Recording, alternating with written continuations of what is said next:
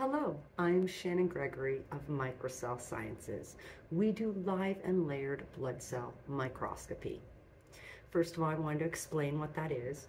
It's where we put a little bit of blood on a microscope slide. We take numerous different slides and we walk you through what the sample is telling us by seeing what's happening in the blood microbiome.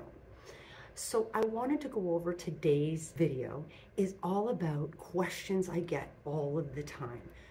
So the first question we do get is probably the absolute biggest question. And that is, where do we get parasites? Parasites are an interesting thing, and we do have another video if you want to go see in regards to parasites that is a little more in detail. But parasites is an awful name, of course. First of all, we hear the word parasites and we're like, what? But in general, we are exposed to this on a day-to-day basis. This is in our food. This is travel. This is our jobs, life in general. I mean, I see people, clients, that clean sewage for a living. Of course, they're going to have a higher amount of parasites and bacteria.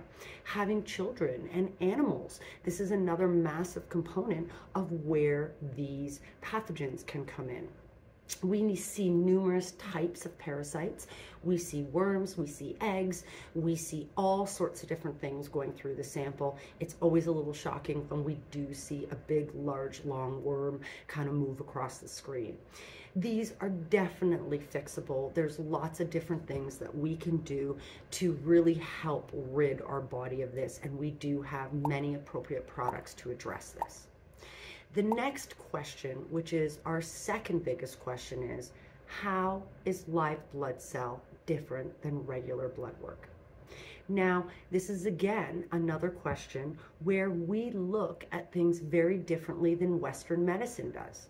There are quite a few things that do line up very much with Western medicine, such as iron, such as B12, liver function. If we're seeing kidney issues, sometimes that'll come up on regular blood work for protein. So one of the things that makes us different than regular blood work is we're looking at the sample live. And this is where there is skepticism behind us looking at the sample live. However, looking at the sample live, it is a clear blood smear. You can see what the immune is doing. You can see live pathogens and what they're doing, and ultimately what the terrain is doing. We look for different things that Western medicine doesn't, such as metals, like I said, parasites, bacteria, toxins. Western medicine ultimately isn't looking for how toxic is our liver, how toxic is our gallbladder, and these are things that we're exposed to on a regular basis, and it's the filter of our body. So a lot of the time we need to support this. So it's really important to kind of see where are those parameters at so we can improve them and change numbers. So for instance, I have people come in that may have stage 4 liver issues or a fatty liver, and these are things that together, using the live blood cell, we can reduce the fatty liver, and I've done it numerous times, and the beautiful thing is the proof is in the pudding. They go back to their Western medicine, have blood work done again, and the doctors are amazed to see that the fatty liver numbers, the quantitative numbers, have come down. Doctors in regular blood work use quantitative numbers, such as iron component, what are those numbers? Neutrophils, what are those numbers? That's your immune system. Well, we use a form of quantitative numbers. We're looking how many are we seeing throughout the 4 or 5 samples that we are looking at, and that gives us a picture. Another very important thing that my personal company does, and I don't think there's a lot of other people, is we know the pathology behind chronic infections such as Lyme disease, autoimmune, things like that. They present very specifically in the blood. We also have top of the line cameras. Another huge question is why are we seeing protein in my blood? How does that get there? Well, we do see numerous type of leaky gut. Just found some undigested fat. And then to your right, that long strand is undigested protein. And what that means is nowadays we have this big balloon in our gut, and it's called the gut lumen. And that gut lumen, unfortunately, becomes leaky. It becomes perforated because of all of the exposure from everything in the environment and food and toxins and things like that. Well, that gut lumen gets little tiny perforations in it, and unfortunately, food starts leaking out. Probably from my research, about 65% of people do have leaky gut, unfortunately. And that's, again, also from all the processed food that we're eating. This enables protein, fats, things like that to leak out of the gut and in small microscopic forms. I often will tell my clients they need to chew their food more. As you know, being an O blood type, you tend to scarf your food down and not chew it enough, and therefore it takes the gut so much more to break it down. But we do see fats, we do see protein, and that's usually a digestive flag of things we do need to focus on, and that the gut lumen is leaky. Next question is, how did all of this bacteria get in my blood? Well, again, bacteria is very much like parasites. It's environmental.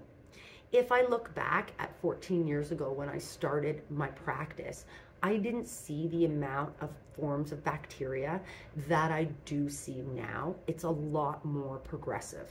And one of the reasons we have a lot more progressive bacteria is as the introduction of glass phones, such as iPhones, things like that, even a decade ago, this enables bacteria to harbor on the glass surfaces, multiply, and divide. Because glass is organic and it enables things to do that. Another component is our environment. Some of these bacteria we do see are very progressive, ears, eyes, nose bacteria. They're on surfaces, they're everywhere, but it can create a numerous amount of symptoms. For instance, if we're seeing strep and this individual has a lot of brain fog, maybe autism, things like that, that's a huge finding because that impedes the brain barrier. So as for bacteria, ultimately, it's coming in from the environment.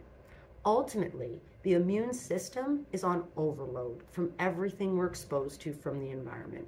And this is where a lot of the time there's so much of certain kinds of bacteria in the blood that it doesn't recognize that it shouldn't be there, and it's adapted to it. So we often will watch on screen an immune cell pass right past a massive bacteria strain, and it just doesn't see it because it's used to having it in that blood microbiome. So it's very, very common to see bacteria.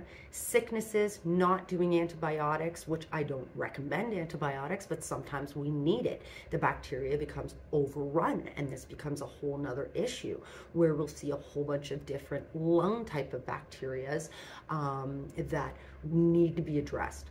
Bacteria can create bloating, fatigue. It can do numerous things because it shouldn't be in the body, and like parasites, it's an infection. What does vaccinated blood look like? Now, this is a big one where I'm going to kind of crush a few things that I have seen online because there is a lot of videos that my clients have sent the staff and I of completely wrong information being put out there in conjunction to having COVID and having the vaccine. There are no chips in people's blood. There are very specific things we are seeing, okay? Nanoparticles is one. Nanoparticles are the vaccine transportation unit.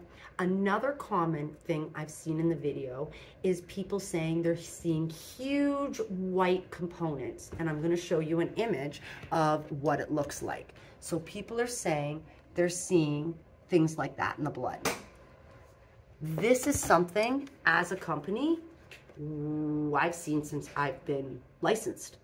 And basically, this is protein. This is exactly what I just talked about, where people have leaky gut. Some people online are even calling this parasites that do live blood. And this is a lack of education, unfortunately. The environment has changed so much since COVID. And there are other things we're seeing. People are describing and showing videos, live blood cell videos of colorful objects seen in the blood. Again, that is not related to COVID vaccines at all. What you'll need to do is, I'm not going to get into that pathology. However, you can book an appointment if you want to get into what these colorful objects are in our blood that we're seeing in some individuals. As well, for the COVID vaccines, we certainly are seeing a lot more people that do have, numbness, heart pains, things like that. There's no doubt that the COVID vaccine did put an impact on us. There's no doubt about it. And it did put an impact on our immune system. We did see some people did not take the vaccines very well, and that it really tanked their system. Heart problems, things like that. A lot of these individuals that have long-term COVID, unfortunately, had a very messy microbiome beforehand. And the COVID vaccine triggered other things, or having COVID has triggered other things and brought them to the forefront. So I hope this helps a lot for some people to kind of go through the 7 top questions. And we hope to see you. Subscribe if you want to see more videos like this. I'm going to be putting out lots of different interesting videos on all different things. Thanks for watching.